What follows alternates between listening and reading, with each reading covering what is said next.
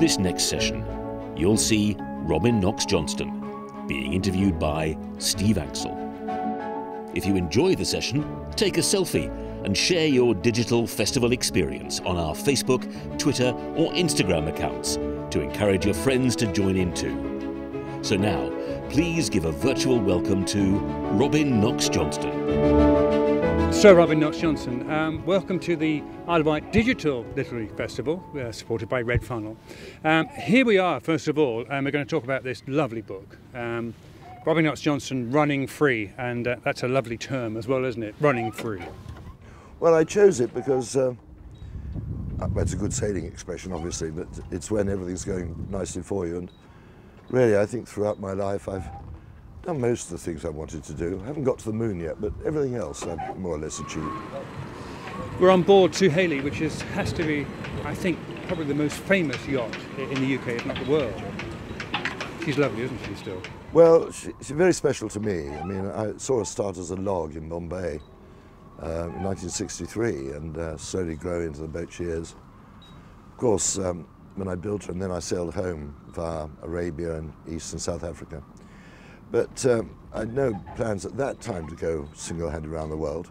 It was only when I was in Durban, and we had to stop for a while because we ran out of money, that I heard about Francis Chichester, who I'd heard of from the O-Star, but didn't know very much about him.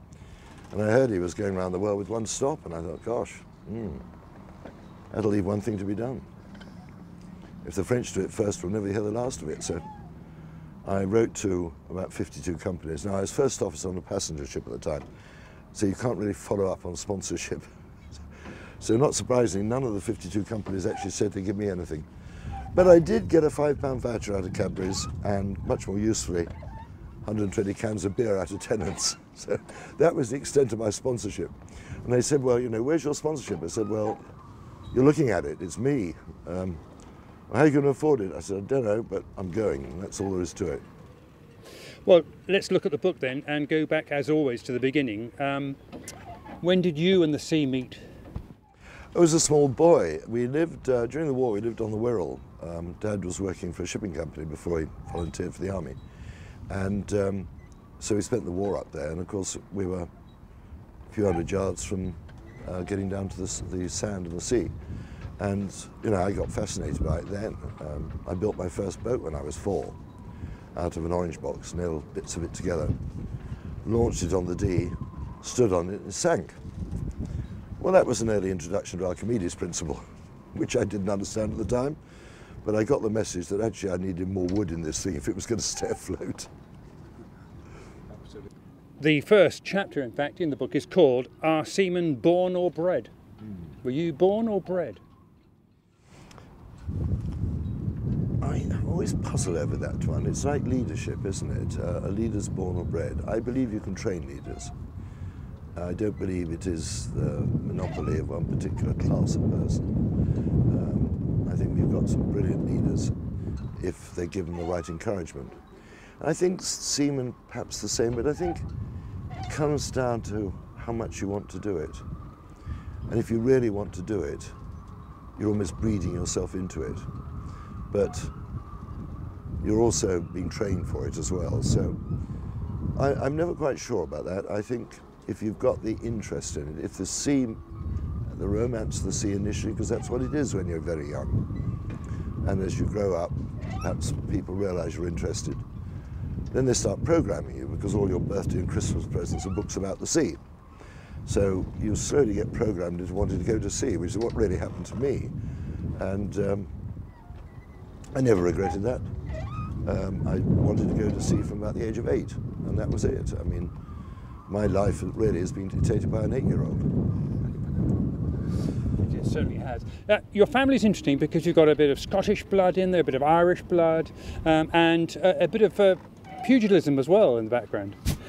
Well, I think any family that 400 years ago was given the choice of being drowned, hung, or go to Northern Ireland must have done something to cause them to threaten them that way. So I think probably we were fairly pugilistic. And of course that's my father's side of the family, and they've been in Ulster now for well over 400 years, still got relatives farming there.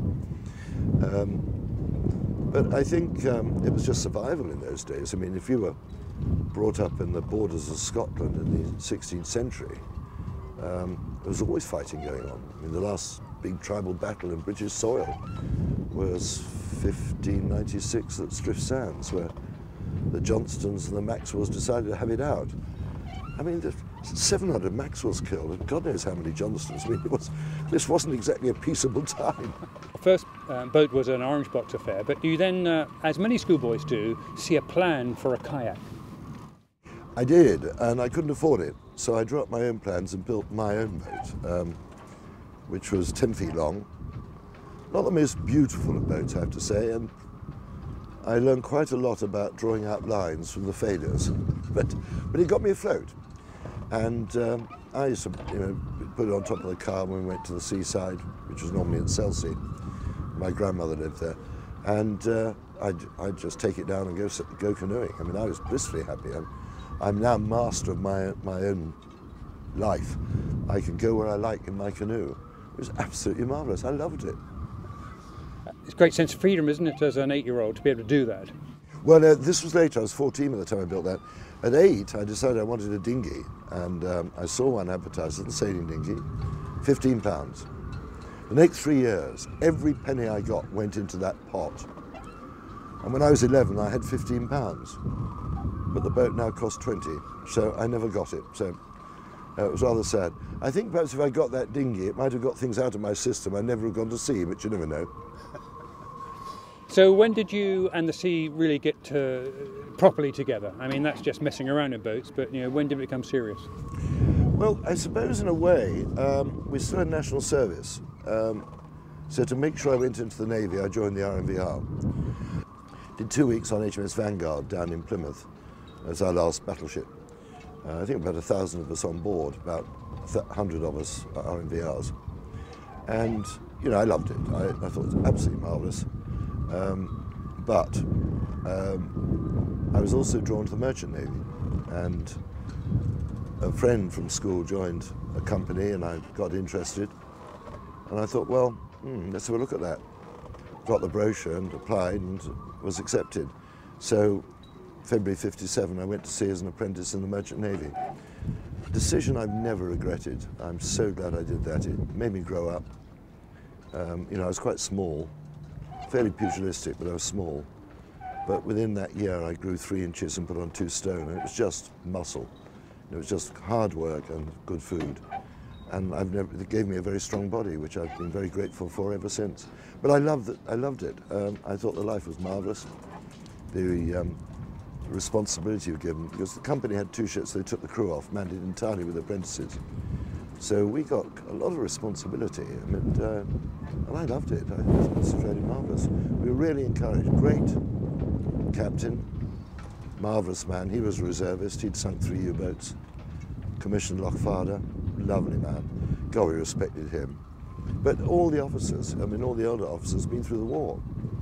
And they sort of felt, well, there could be another war. We're going to train you up in case. So they were fairly strict with us, and they made us learn. But thank goodness they did. And that was a true apprenticeship, wasn't it? Learning the ropes, I think, is the title or chapter in the book, but it is learning the ropes rather than perhaps learning the computer nowadays. Yes, we didn't have computers then anyway, but no, it was all hands-on. You were learning from a seamanship instructor who was what was called in those days a white bosun from New Zealand Steam, marvellous bloke called Bertie Miller. Taught me so much. And again, ruthless with us. We learned, and if the work wasn't done properly, after tea in the evening, you came back and redid it. So you learned to do it right first time. But, with people like that training you, it was very difficult not to turn out well. Yes, and few and far between those kind of people nowadays, really. I'm afraid they are hard to come by. I think everything's got a little softer, and I'm not sure it's awfully good for young people. I think they need the challenge of being forced to maintain high standards, and you'll find they'll rise to it. 99 out of 100 will rise to that and respond to it very positively, but we don't demand it of them, and I think it's a mistake. You spent a lot of time here. Well, we're in Gosport Marina here, but you spent quite a lot of time here in the Merchant Navy and doing the Naval Reserve bit at Whale Island. There's a great chapter in there about the tales and mischief you got up to. Well, once I got my second mate certificate, they threw me out of the RMVR when I went to the Merchant Navy. So I rejoined when I got my second mate certificate, because we had skills they wanted. We were navigators, but we're also watchkeepers. So we got experience, and I was accepted. And for the next 5 years, I held the dizzy rank of acting probationary sub-lieutenant, mainly because I went out east and I wasn't around the UK, because my company had more than half its fleet based out around India. And so I spent the next 4.5 years going from Bombay to Basra and back every month, which was interesting time in those days, before aircraft took over and before the ports were built. There was only one port then, that was Kuwait and Basra, apart from Bombay and Karachi. So it was still adventurous then. There was still, you get the Bedouins travelling on board, marvellous people, never gave you any trouble at all. Polite, if you were polite with them, they were so willing to be reasonable. Not everyone was that easy, I have to say, but on the whole, but it was fascinating, people camping on the decks. I mean, 4,500 ton ship, we could take 700 deck passengers. It's a vast number. You think that's smaller than the ferries that cross the channel, and yet we were taking probably about 5 times as many people. But they camped on the decks, and you'd walk around, the smell of them cooking their curries. How we didn't have more fires with their kerosene stoves, I don't know. We were remarkably fire-free. We weren't bomb-free, but we were fire-free. So those are cargo ships which take passengers, but this is pre-containers, isn't it? Yes, it was. Containers. We knew about containers, but they hadn't really taken off at that stage. They hadn't started building the container ships, which 10 years later were dominating shipping. And that's, I presume, where you have your famous taste of curries come from in that way. Well, you see, with Indian crews, we had curry on the menu every lunch. So, and they were extremely good curries. So, temptation was to eat them. But you could walk around the tween decks. We had what was called the Vishiwallahs, and they would make meals for the deck passengers, and very good ones too. And that was a private contract. But if you went into them and said, I want a naan roti, they'd just cook you one. And the absolutely delicious naans, crisp, warm. Oh, I used to send one of the quartermasters down to get me one every morning, and Captain would come on the bridge. What have you got there, third? Naan roti, sir. Where'd you get that? Vishiwallahs. Oh, what's it like? Well, try a bit, sir. He said, that's very good. You get me one? Yes, sir. Say to the quartermaster, go and get one for the captain's son. I know you look back in the book so fondly with those times. They were marvellous times, Steve. I mean, it was still, the Gulf was undeveloped. I mean, Dubai was at Muddy Creek. Bahrain we anchored. Qatar we anchored. Bushehr we anchored, that's in Iran. We never went alongside in Khorramshahr, although there were berths. But Basra, we turned round, and then we come back visiting all these places like Muscat, for instance. Gwadar and Pasni on the Makran coast, Karachi and then Bombay. But there was still a romance about it, you know, there was still, you were reading Thesiger about crossing the empty quarter because it hadn't happened much before. Most of our agents were people who were really into the Arab way of life. You might say they'd gone native, but they were fascinating people and they understood the Arabs and got on very well with them. And it was a fascinating time. It was only spoilt by the rebellion in Oman, which led to one of our ships being blown up, about 238 killed. And that was off Dubai, 1961. We had a bomb about 3 months later, which went on #1 hatch. We were very lucky, only one person slightly burnt, and the damage all went into the air. But then we had a series of these bombs, and the company, quite rightly, originally put young third officers on the job of its security. Well, we didn't have a clue. So they started recruiting ex-Palestine policemen, and they were a hard bunch. They were fascinating people. Most of them served in about 6 colonial police forces. There's stories that keep you up all night just listening. Fascinating people. You married your childhood sweetheart in that time? I did. We were allowed flying leave after between a year and 18 months on a 2.5-year contract. So I decided to do it and take my mate's ticket and got married at the same time. And of course, we were very young. I mean, I was 22, she was 20. But, you know, we'd known each other since we were kids. And we could get a marriage allowance if we went out to Bombay. So Sue flew out, I went out, joined a ship in Bahrain, got to Bombay, started flat hunting, Sue arrived, and we got a flat and moved in. And that was really our life. It was fortunate there was a very good swing club called Breach Candy, which gave everyone somewhere to go. About 50 of us had our wives out there. It was a good place for them to meet and look after each other, which they did. And we were in port 1 week in 4, which in the merchant navy was pretty darn good. So, they were good times. At what point then did you, on the bridge of a lovely cargo ship with your curries and everything else, taking cargo and passengers around the coast there, did it occur to sail around the world? It didn't occur then at all. The idea of Suhaili came about, I went back and was senior third officer, and a junior third officer joined who'd been with me on the cadet ship, and we'd been friends there, Peter Jordan. And I was taking over from him at midnight, and the radar was not working as usual. And we were between Muscat and Karachi, and we suddenly saw a flicker of light. We realized it was a dhow, so we altered course to avoid it. They didn't bother with lights unless they saw a threat coming in. I suppose we're a 4,500 ton threat. And we got talking about it, and that conversation slowly developed into the idea of getting it down and sailing it home at the end of our contract. Well, I wrote to Alan Villiers, famous for his skippering square riggers pre-war, and he'd spent a year on a dhow, fascinating book called Sons of Sinbad. I wrote to him and said, what do you think? Well, this unknown, I was second officer by then, writing and asking the question, what do you think? And he sent me a 3-page handwritten letter back, which I'm still trying to find, because it was just full of sensible advice. We said, all right, we won't build a dhow because we'd never sell it, we'll build a yacht. So we wrote off the plans. The plans we asked for didn't come through. Plans for Suhaili came. We said, well, she looks seaworthy, let's build her. So we built Suhaili. But the plan then was just sail her home and then sell her, and then go back to sea. Well, she took longer to build. You know, things do take time in India. And he and the other guy joined us, another third officer, decided they weren't going to wait any longer. So I bought them out and finished the boat off with my brother and a friend. And we set off from Bombay just before Christmas 1965 and sailed for Muscat. And then Salalah, then Mombasa, and then down the East African coast till we got to Durban, where we ran out of money, so we all took jobs. I got a job as captain of a ship. Chris went to work, he was a Lloyd's broker, went to work for an insurance company. And Heinz, who worked for Marconi, went back to sea as a radio operator. And then we reformed about 8 months later and carried on the voyage.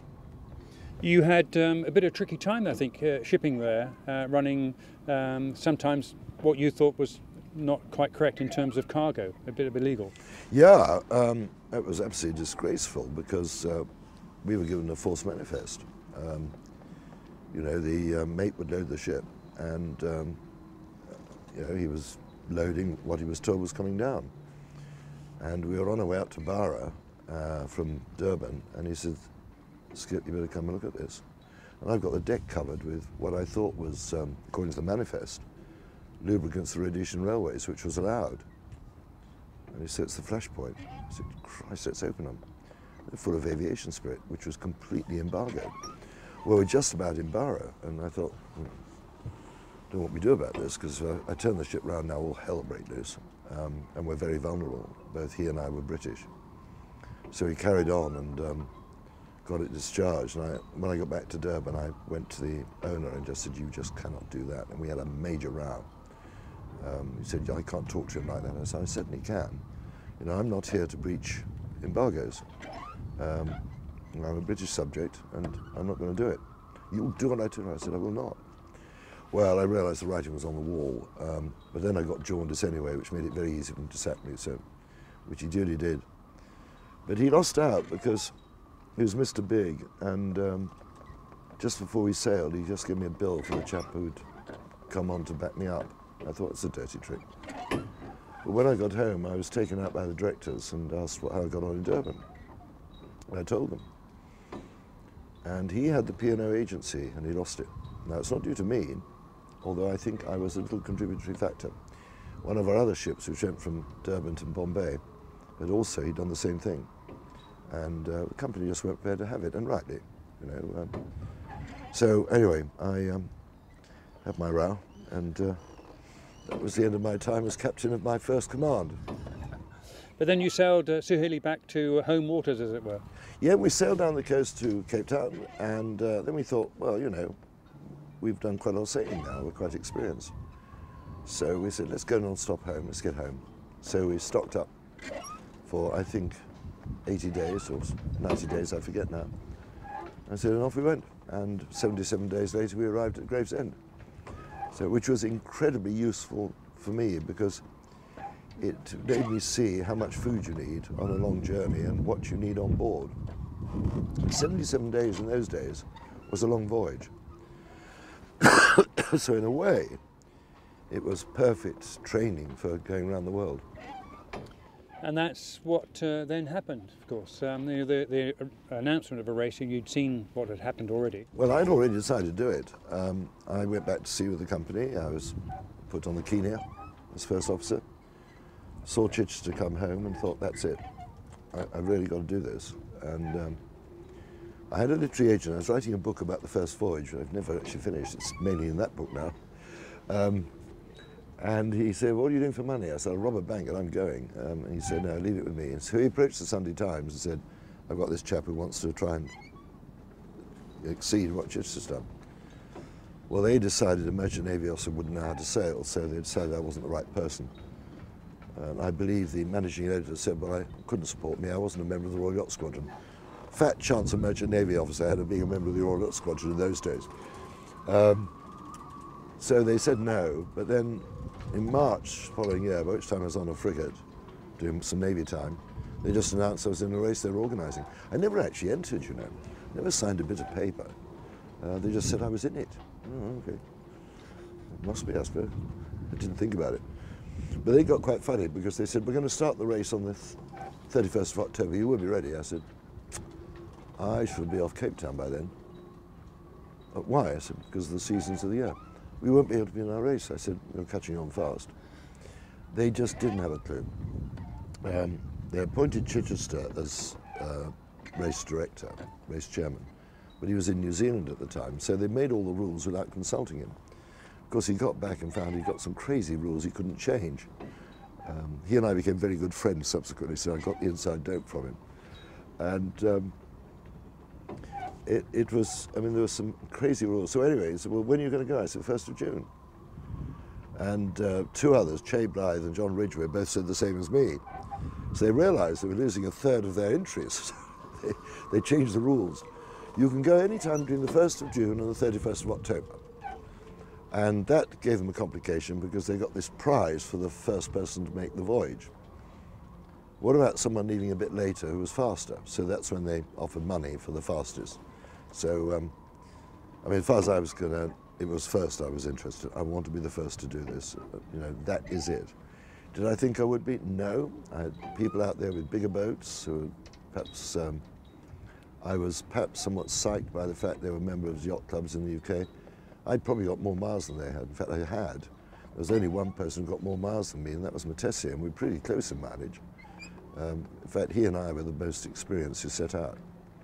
But that wasn't appreciated at the time, except by the editor of Yachting World, Bernard Hayman, who just wrote in an editorial that watch Knox Johnston. He's got a lot of experience under his belt and he knows his boat. And no one else believed me, but he did. The Round the World race, you know, it seems quite a long time ago, but for you, I know in the book you've already written about that, A World on My Own, and, well, an amazing experience. I think one of the things that came out for me in that whole thing is learning how to deal with a small boat in the Southern Ocean and self-steering and trailing warps. As a sailor, that was a big thing, wasn't it? Oh, I think it's one of the reasons I'm alive. The last thing I bought before I left was a coil of 2-inch polypropylene. £17 it cost, probably the best investment ever made. There was very little experience of the Southern Ocean. Chichester's book wasn't out. Rose was still at sea when I left. The Smeatons were the only people you could really read about. Dumas, perhaps the Argentine. The Smeatons had been pitch-poled in a bigger boat than Suhaili. Now, I'd seen the Southern Ocean from the deck of a large merchant ship, but not been into a small boat. Well, apart from going around the Cape in Suhaili, and we had fairly benign weather. You knew it was nasty. You knew there were waves there that can reach 80 feet, sometimes more. Our communications were pretty lousy in those days. You had single sideband radios, limited power, 75 watts. A lot of the time you couldn't get through anyway. And in case my radio packed up just after passing Cape Town, so I had no communication after that. So you're really on your own, and you're doing what you've done habitually, which with Suhaili had been to take the sails down and leave her. And she'd fly beam on and just roll a bit, but she was fine. But in the Southern Ocean, you couldn't do that. The waves are too powerful. They were slamming into her. And doing a refit a couple of years back, I mean, I came across 2 frames that had cracked from then. It was like someone swinging an anvil against the hull. You realise she's not going to last. She can't take this. And I was just standing there thinking, what on earth do I do? But well, what do we do with lifeboats? We put out a sea anchor. Sea anchor, yeah, I've got one, but that's pretty taut. I must have read somewhere about trying warps. I must have read it from somewhere. I don't believe I invented it. And I thought, I know, I'll get that rope out and put it out. So I put it out from one side of the boat, around the stern, and back on the other side, and then paid it out. So there's about 150, a bit under 150 yards before it bites, you know, as it turns the other end. And Suhaili just swung stern to, and she lay perfectly. And I just happened to strike, by chance more than anything, the right thing to do in those conditions. And after that, frankly, when I got really bad weather, I put that warp out and I go to bed. There's nothing I can do. You know, that I can't sail her in these strength of winds. You know, when you put your head up through that hatchway, look aft, and you're blinded by spindrift for about a minute. It's so sharp. You think, no, nothing I can do. I'll get some rest and wait for it to subside, and then I'll get sailing again. And really, that's all you could do. It's a great part of your life around the world. How much do you think it changed you all that time alone out on the water? I think it made me more self-dependent. And when I've decided that something's the right thing to do, you're not going to change me. I will think it through. I don't usually rush to these things. I will sit and mull for a while. But once I've made my mind up, then I'm going to do it, and that's it. And I'm going to do it that way, because that's what I had to do. So an interesting comment actually was made by one of my friends who'd saw me off from the publisher, Castles. He was asked what I was like, and he said he's much more relaxed now when I got back. It's interesting, isn't it? I suppose I was 30 by then. I suppose I got something out of my system. Maybe, maybe not. And bearded, of course. Well, yeah, because he forgot to put the razor blades on board. Lovely man. I love the part in the book where you describe you're in Cowes and this is before going around the world. A well-dressed yachting gentleman came up to you and said, "You can't do that on your own." It's not quite what he said. What he said is, "Are you this Johnny who thinks he's going to sail single-handed non-stop around the world?" And I was actually in the Navy at the time, but the ship was in Portsmouth, and I'd gone over to check my boat at Suitors. And I said, "Oh." I said, "Oh, I'm certainly going to try it." He said, "Well, it's not possible. In any case, you couldn't do it." I thought, what a stupid comment. You don't know me. You've never met me before. You've no idea what I'm like. And I thought, silly man. I said, "You're not a schoolmaster, are you?" "Certainly not." I said, "Why?" I said, "You'd be bloody depressing for your students." "You can't say that." I said, "I just effing have." I never saw him again. I expect he went to his club that evening. He said, "I told that young idiot Knox Johnston he doesn't stand a chance. He doesn't know what he's talking about." I didn't see him after I got back. The welcome, of course, is famous, and it must have been an amazing day to step off the boat, off Suhaili, after all that time. And we're not talking about months here, we're talking about nearly a year, aren't we? You know? Yeah, 312 days, 2.5 months. Yeah, it was what people don't realise. I'm coming in, and they said to me, what time can you finish? They said, 9 o'clock. Do you mind slowing up? I said, do me a favour. You know, I've been at sea for 312 days. Why do you want me to slow up? Well, the Mayor and Mayoress are going to greet you, but she's got a hair appointment at 9 o'clock. So do you mind slowing up? And okay, all right. You feel very friendly, you know, you're seeing people for the first time. And, well, I saw some people off New Zealand, some fishermen, but that was it. I hadn't seen anyone for 4.5 months. And nearly 5 months. And so I said, oh, that's right. Of course, the wind changed. So it took me till 3:20 in the afternoon to cross the finish line, over which there was a dispute between me and the Sunday Times as to where the finish line was. Since they weren't there when I set out, I didn't see how they knew. But anyway, I was thinking, all right, I'll go over your finish line. But everyone's making a big song and dance, and I was saying, what's happening to Suhaili? No, it's all I said, what's happening to Suhaili? I haven't got an engine now. Where's she going? You know, because if you haven't got a mooring for her, I'm turning around and going back out. Because your priority is your boat. You know, that's got me around the world, this thing. And I'm not going to just let someone else take her over. I'm going to moor her. I want to make sure she's safe. So eventually they told me I got a mooring, they put a line on, and I managed to sort her out. And then I had a few drinks with my brothers on board. There was a Navy minesweeper came to meet me, gave us some Pusser's rum, which was extremely nice, and we went ashore. And of course the first thing is, I haven't slept on land for nearly a year, so I'm just sort of feeling my feet to see, you know, what's this feel like, you know? And I hadn't realised how weak my ankles had become.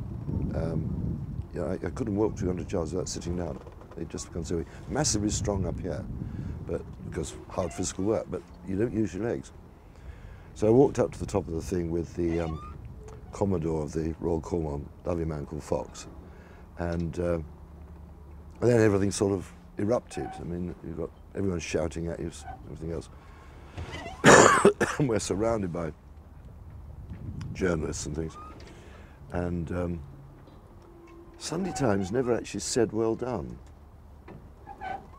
Their first comment to me is, oh, Miss Knox Johnston, Commander Tetler's finishing in 6 weeks. We're expecting royalty and admirals. You will be there, won't you? I said, well, where are they for me then? I've just won the bloody thing. You know. Anyway, I didn't worry about it too much. But they had security people who was block dad, and he'd always supported me. And they were in my way. And I said, can you let my father through? No, so I just pushed them aside. One of them fell over and wanted to see Dad. I wasn't having anyone getting in my way, and that was final. So.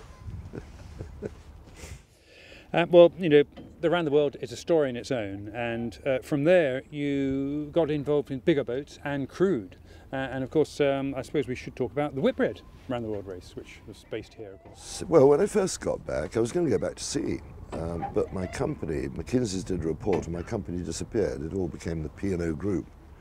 We'd been part of it, but we were independent, and didn't want that.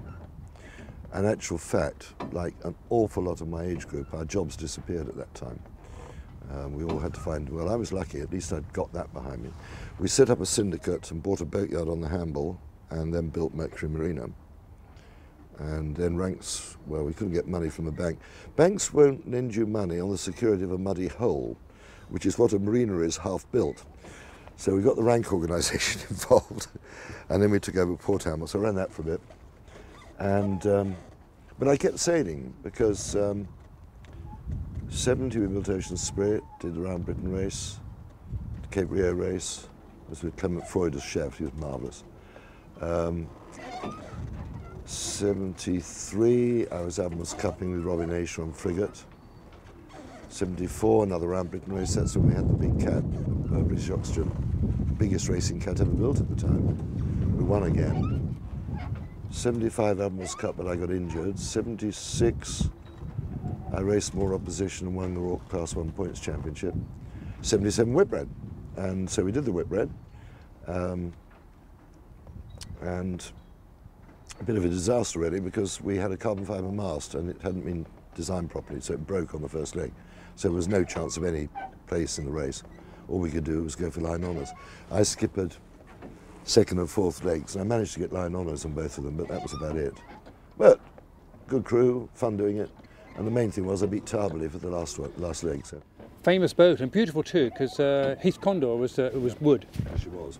Well, there's a funny story about that.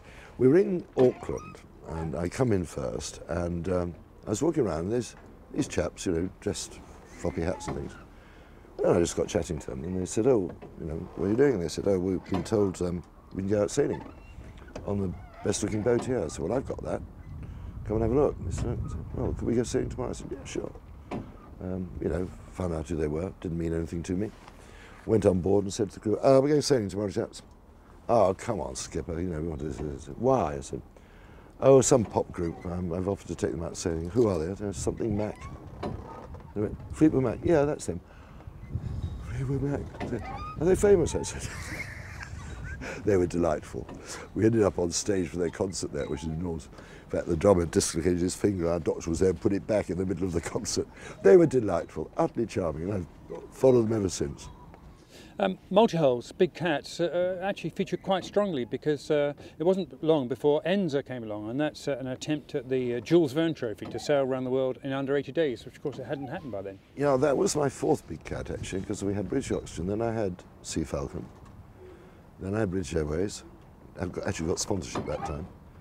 And then, of course, Enza came along. Now that came about because Peter Blake and I were on the Whitbread committee, and we were leaving together. You know, obviously we sailed around the world together, we'd done a lot together, we were very good friends.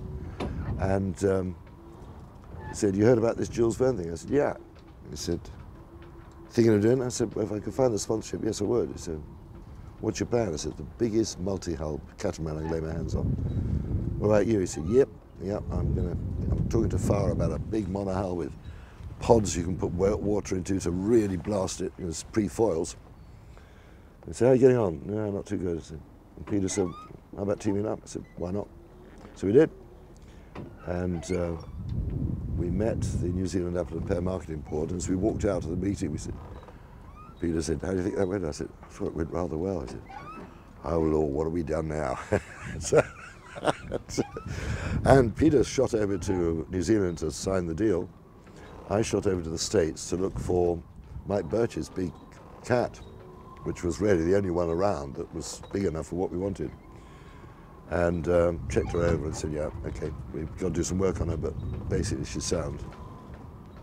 So we met up again and said, "Right, that's it, let's do it."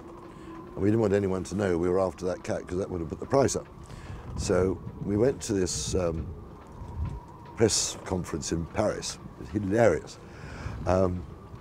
My French isn't particularly good, so I wanted to explain about the Apple and Pear Marketing Board, so I bought an apple and pear in the market. And I said to them, you know, "Peter and I'd like to make a statement." Yes, but you're sweet. We have famous Frenchmen are going to tell us what they are doing." And Perron got up and announced what he was doing. We knew about him. Very good sailor, definitely keen competition. And there were others, and then he got talking about someone who's going to try racing the Atlantic, and I said, "Excuse me, no, you must wait." I said, "We're talking about around the world here." Anyway, eventually let me speak. I said, "Well, Peter and I have an announcement. You've all heard of the All Blacks. Rugby." "Oh, yeah, bien sûr, bien sûr." "Soon you're going to hear about the New Zealand Apple and Pear Marketing Board, Enza," and I held up the apple and pear and I put them down. And Bernard Matessier was there. He leant across, picked up the pear, took a knife out and started peeling it and ate it. Well, you can imagine, when Peter and I said we were going to be there on the start line, they went very quiet because they knew we don't take prisoners. And we went the next day to pick the boat up, sailed her back across the Atlantic, took her into what was ferries, Humble Point, and Nigel Irons obviously got involved because he designed her originally. And we got her ready, and then we went to France, and basically set off with Bruno Perron. But I think we set off slightly earlier. And it was very level pegging all the way down to the Southern Ocean. And then he got about 100, 150 miles ahead of us. That was half a day, those speeds. And we were very happy because we weren't breaking anything. We were just keeping that boat in one piece. And he was breaking things every day, and we thought, we're just going to sit here. But then we hit something in the water and had to pull out, which was a tragedy. And we thought, well, that's the end of it. Came home, we brought the boat into Cape Town, had it shipped home. And then the Apple and Pear Marketing Board said, "Are you guys up for doing it again?" And we said, "Is the Pope a Catholic?" "Why?" I said, "We've just looked at our sales figures. They went shooting up when you were doing that." And they did tie in a very good marketing program, which is the secret. You know, you don't just rely on the boat. You do a proper professional job, which they did. And I said, "Yeah, right." So we shipped the boat out to New Zealand. Dave Allen Williams did a lot of work on it, and we lengthened her. And we all went out and sailed around New Zealand, entertaining the apple and pear farmers. And she was a different boat. I mean, she was so much more lively. I mean, leaving Dunedin, squall came through. We're up to 32 knots in no time. You know, it's we're just saying, "Wow, this boat goes." So we had another go at it against a very good friend of mine called Olivier de Kersizon. And we set off more or less at the same time, cross-tacked off the Spanish coast, and then we started to leave him. And we built up a pretty good lead on him, actually, by halfway. It took us 35 days to get from Brest to off New Zealand. And then we ran into some really peculiar weather. Slowed us right down. And Olivier he was 1,500 miles behind. He caught up within 300 miles. And we got round the Horn. It was more bad weather. Got round okay. And then, of course, everyone's panicking because Olivier's going close to the South American coast. Well, that isn't where the winds are suitable. We went out and he said, "He's catching us." I said, "Just relax. It'll work out. Don't worry about it." Well, of course, he got hit by headwinds eventually and slowed up. And we came in to Brest. Bruno Perron had bust the 80 days by a few hours. We then took another 5 days off it, brought it down to just under 75 days. And we got a fabulous welcome in Brest. I must say the French were brilliant. But when Olivier arrived 2 days later, of course, wow, it was even bigger because the Bretons are fairly independent. So it didn't matter that we had actually got the record. He was the fastest Breton. And that's all that mattered in the world. And I jumped on board and said, "Congratulations, Olivier, well done." He looked at me and said, "Robin, I hate you." And of course, the press got us both laughing. We've known each other a long time. And you finished that race just as using the same technique as you had in the Southern Ocean with Sir Haley. Basically, yeah, because you see, during the race, not far after Cape Town, we were going so fast, we overtook the wave in front, then slowed down, and we slammed into the back of the next wave. Peter was coming out of the hatch and got thrown back, and it chipped one of his vertebrae. So we had him in his bunk for about 10 days, I mean, in quite a lot of pain. And we thought, well, we can't have that happen again. We had to do it again off Cape Horn, the same thing. But we're coming at the finish. I said, the boat's in one piece. We could speed up. We're not going to. We're just going to get ourselves across that finish line. The record's in the bag. This point is trying to save 2 or 3 hours and lose a mast.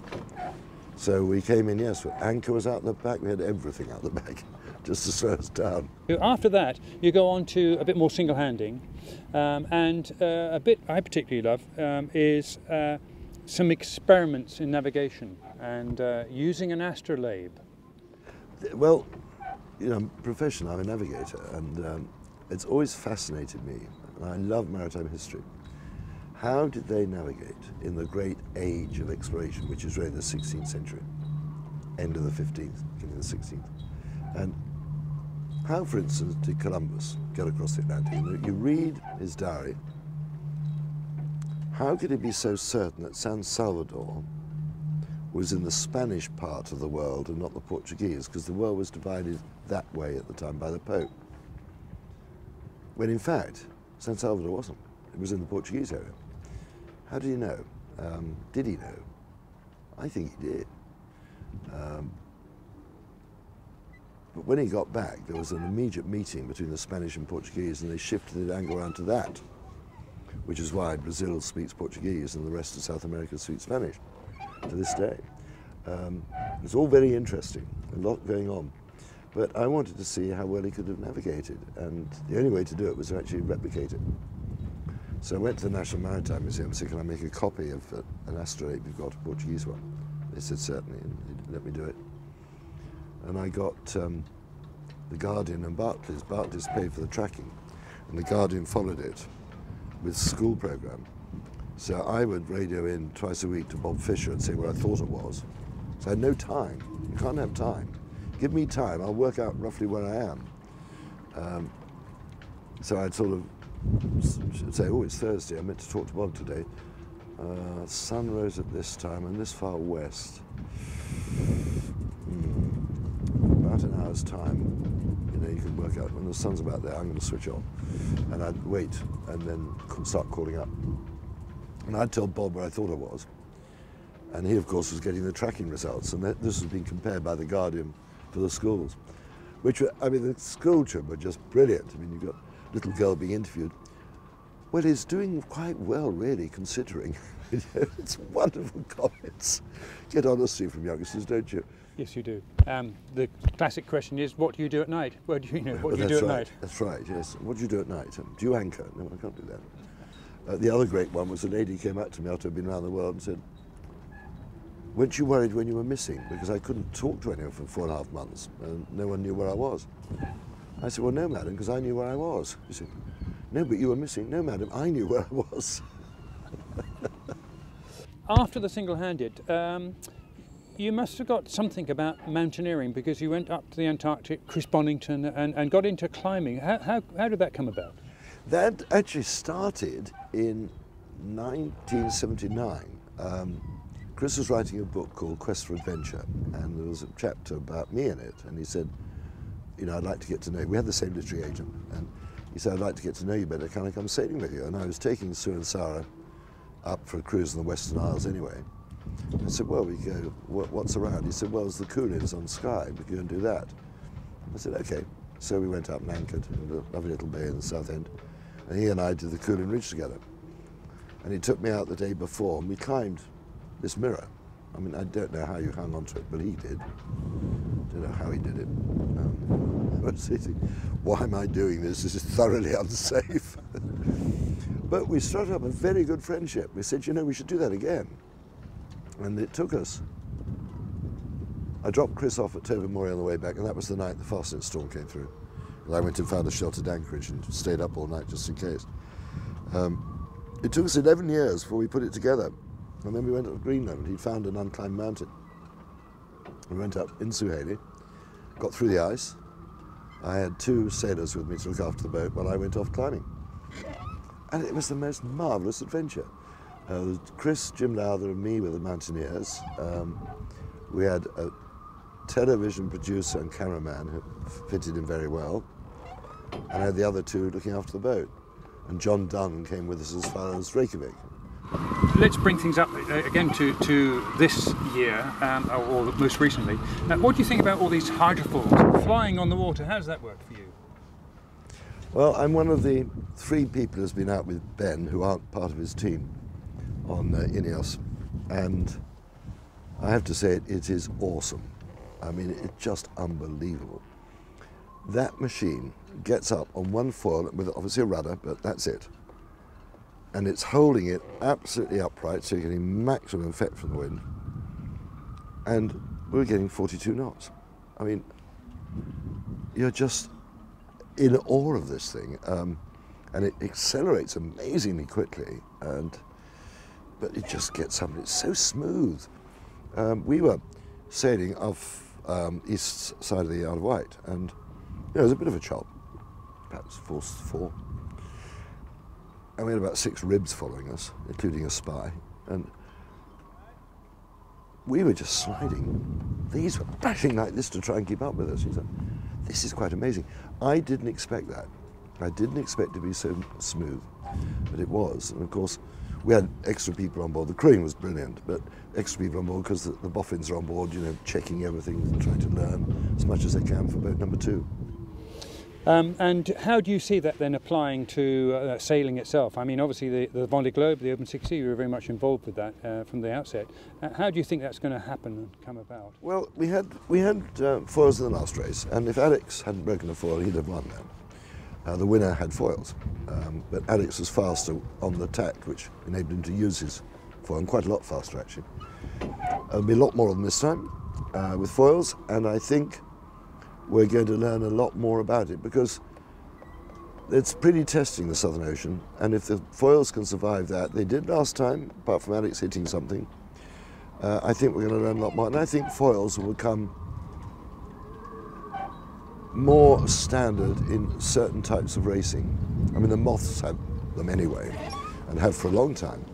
But I think we'll see them becoming more acceptable in certain types of racing. Not totally, of course.